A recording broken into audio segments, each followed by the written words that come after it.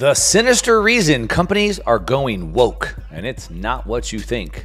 Now, when Bud Light made headlines for turning against their primary customer base, costing them billions in market valuation from plummeting sales, many people thought it was a huge mistake, a blunder. Some, lower level marketing team made some mistake there, but then other companies started following suit. Target went hard for the kids, then North Face, now Chick-fil-A. So what is going on?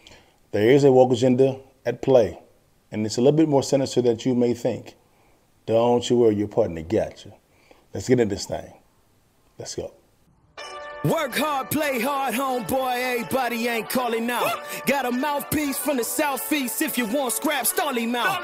If you don't know what I'm talking about, then I feel good, man, I'm balling out. I'm a rich man with a rich fam, Christ bars got me out of mama house. And I bless God, give thanks.